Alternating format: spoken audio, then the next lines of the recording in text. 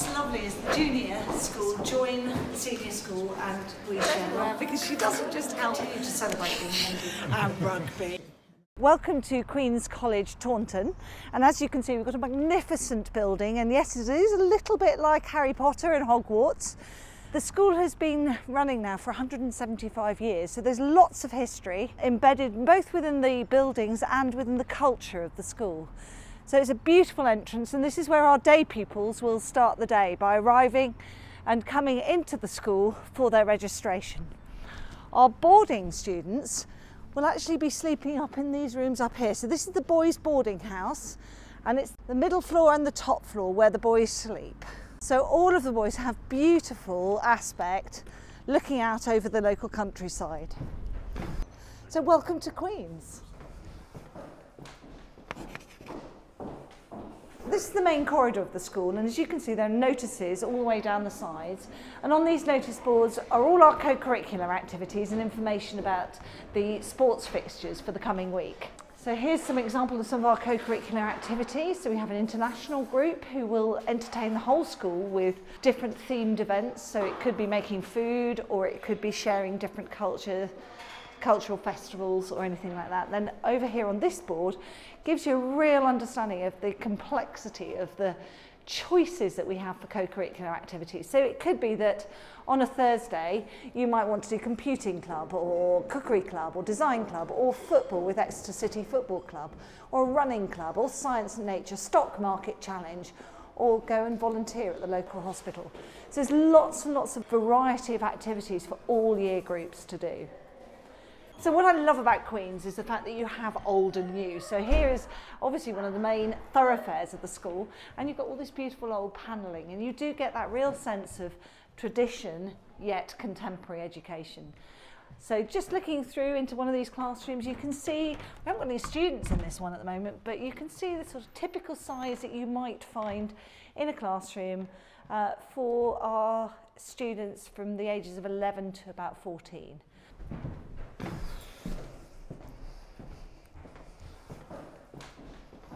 So in here is our Wyvern Hall, and the Wyvern Hall is used for many activities. It could be a formal event where we will have dinner, and it could be the boarders' formal dinner that we will have here, where the boarders dress up in beautiful clothes and we have a nice meal, or it could be used for dance rehearsals. And as you can see, a whole wall here of mirrors which helps with the dance classes, and behind these mirrors is a concertinaed seating arrangement. So we can have informal lectures in here, and many sort of presentations will happen in this beautiful room.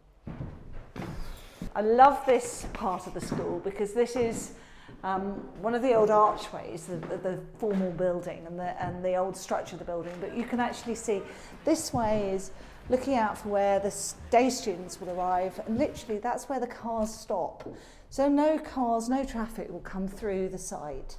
And then looking out over this aspect is where we have our education. And as you can see, nestled in between the buildings is this beautiful panorama of the games facilities that we have, and the amazing fields that we've got for our students to spend time on.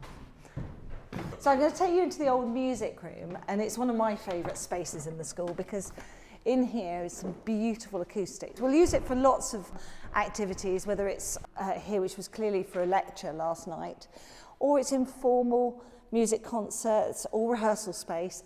So we really celebrate our history. So these are some of the pictures of our former pupils, some of the caps that they've got, playing sport for England, various cups that have been awarded to them. So I'm going to take you now into our Queen's Hall, which is where we do our major productions.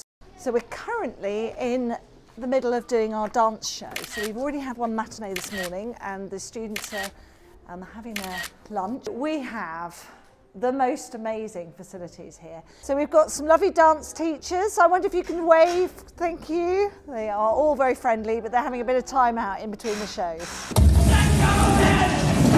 We, if you, we band brothers.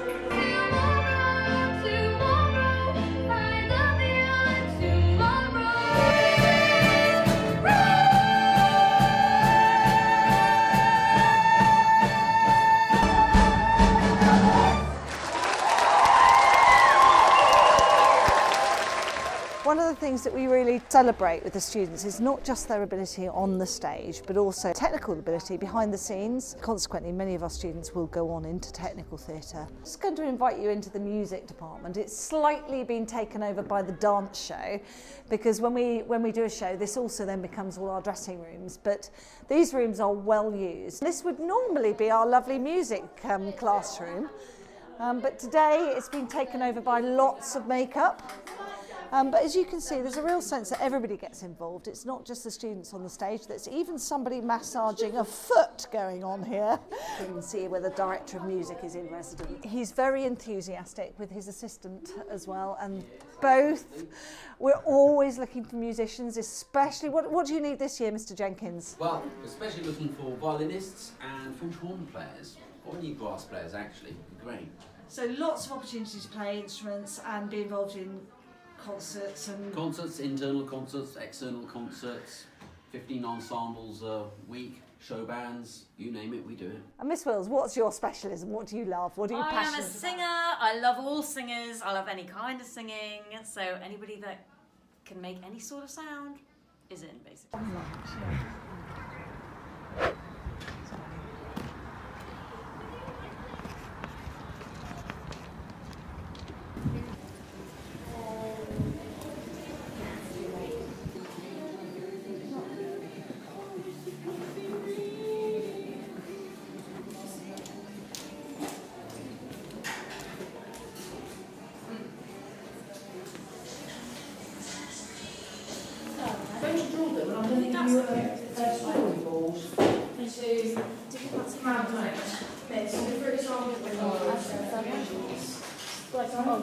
For different movies, can you do different storyboards?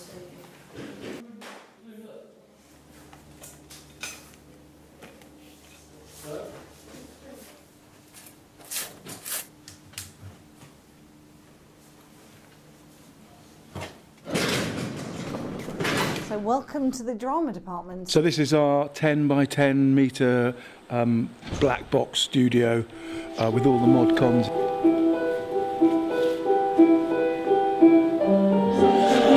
This is a year 12 performance, getting ready for this evening to perform. It's quite an abstract piece that they're doing, but they've done really well. And a lot of this kind of experimental stuff goes on in our studio, and this has basically come straight from them. It's really lovely, it's really creative. It's quite dark, not quite sure what it's about, but it's exciting. You cannot be satisfied. So we're just about to go into the chemistry lab. So we're going to go into a year 7 class. This is our head teacher, and this is Dr. Earps, and they're doing chemistry at the moment. You've already identified.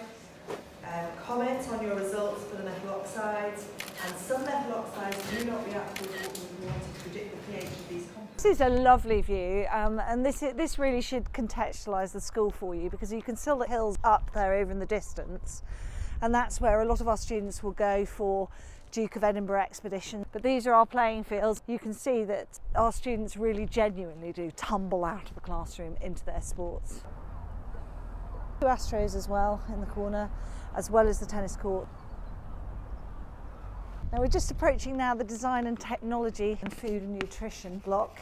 So again, this space is open in the evenings, open at the weekends. So we not only teach the formal qualifications in these subjects, but also have many clubs and activities outside of the classroom time. Hello, it looks like we're just coming actually at the height of activity. I don't know what they're making, but it looks fun. And this is Miss Mackey, and she's in charge of this area. Yes, they're doing their GCSE practical. It's a 3-hour practical exam, making 3 dishes and presenting them. Everything going to plan? Crying because you've been cutting onions. No, Toby, what are you making? I've made steak pies, I'm currently doing practical, and then I'm making toast. Thank you, good luck everybody. A newly furbished workshop. Currently it looks like the students are actually working in the classroom, so we'll go through there, but you can see this is a place, a hive of activity. Certainly the equipment is very much in use. This is Mr. Wilson, Been brilliant at inspiring students very much into understanding the practical realisation of this subject. Mr Wilson, your background? So 6 years in architecture and then switched to teaching. Yeah, which again is really useful as a teacher to be able to bring that experience into the classroom. So I'm kind of designing my house at the moment, just practising doing architecture, but doing the practical side of it's really fun because we have the whole workshop in there, which is pretty cool. So the sixth form centre is slightly away from the teaching areas of the school. It's not far, it's only a minute's walk back up to the teaching space, but it does give for them dedicated space, make sure that they are prepared for their A-levels and for their university destinations. During the daytime, this is an area as well where the students can work and study, and it's a nice quiet space and a place that really does help them concentrate. The kitchen here, so the students will always have access to fresh fruit, cups of tea, cups of coffee, and then out the back there's a bigger kitchen where they can also make food should they need to. So the sixth form space is open in the evening through till 9 o'clock, so day students and boarding students will work together in this space. So this room tends to be a little bit more collaborative, and then again, depending on your needs as a learner, this room is silent. And students working in this area really do have access to complete silence. We're going to see Mrs Wild, who is our head of sixth form. Hello, nice to meet you. So Mrs Wild, not only in charge of the sixth form, but she also is very actively involved in the English department and in the sports department. Welcome to the sixth form. Here we are particularly friendly and always ready to listen to anybody's issues and academic concerns or pastoral issues, and get them ready for life. Why have you got some Easter eggs? That is because we have karaoke run by the sixth form to bribe them into participating in one of the many social events that we run down here, but student-led. Thank you. Coming around the back of the sixth form building here, and in the summer and when the weather's nice, the students come out here and can study out here, and you can hear it's beautifully quiet and a really great place to relax and enjoy your time at Queen's College. Living here at Queen's, you're surrounded by people who have come from similar scenarios or circumstances, so it's been very easy to settle into. The boarding house is quite a cool place, like it actually feels like home. Our house parents is really nice and they explain everything to me really quickly. It took me about an hour to settle into the boarding house. The people were really friendly and so it was really easy to settle in. I'm always impressed by the parents who put their trust in us to look after their children, and I think all of the staff have in their minds, if that were my child, how would I want them to be treated? I'm just going to take you into an area that we call the covers, and it's where we teach economics, politics and business studies. Brilliant space, because as you come in you'll see, we'll go into the economics class. Hello, welcome to Business and Economics. We're really lucky here to have a very vibrant set of subjects studying in this community. This class here is a Year 12 economics class in the first year of the A-level. What are you hoping to do in the future, Oliver? Accounting. Accounting. So yeah, so good preparation, good A-levels. The other Oliver, what's your plans? Probably something with economics. Something to do with economics as well? Yeah. Hands up in this class if you might study a business or economics related degree. Yeah, so incredibly popular. Yeah. And we're really lucky, many of our students go on to great universities to study economics and business. And I am going to point Will out. Will, just wave please for me. Will is actually one of our very interesting students because he represents the school in terms of equestrian events, and is, well, I think it's pretty famous really in our books because he here you are, because he will event and compete in front of the Queen, no less. So there, the attitudes that will support education. Cultural deprivation.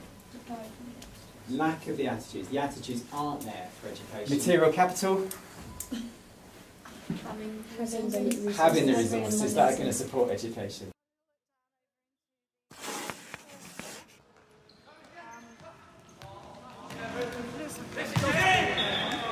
So welcome to the sports hall, and it's the place to find Mr. Mann. Mr. Mann is head of boys sport. So, and your main sport is for you, Mr. Mann? Hockey. Yes. And rugby. And rugby. Yeah. And cricket.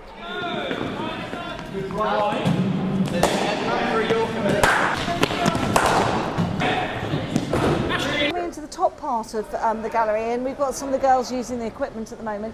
And I think what you will find in this provision here at Queen's, this isn't the only sports gym equipment. We've got a whole room downstairs, which I'll show you in a minute. But they are well used, and our students do have access to them. So our boarders can come here after school, come here in the evening, and our day students as well. It's lunchtime. The students now coming out of their classes and going to their day room. So all of year 8 and year 7 are in the same space, boys and girls together, boarders and day students together. Yeah. Yeah, girls. No, not yet. No. What's on the menu, do you know? Miss Harrison said it's roast. Roast, yum. Yeah. We like that. So it's lunchtime and the students are now queuing up for their lunch. Tiger, are you looking forward to your lunch? Yeah. Yeah, good. So Charlotte here is on duty. So we ask our students in the senior part of the school to take duties and to help show leadership skills. And Charlotte's doing very well at organising everybody getting to lunch. So the students eat with the staff. They've got a choice of hoisin duck, I think it is. All sorts of opportunities. You can mix and match, so you can have hot and cold. It's always a jacket potato pasta with 2 sauces, and obviously a large range of salads and things. So thank you so much for watching the story of Queen's. We do hope that you will explore this a little bit further and make contact with us, because we'd like to meet you in person.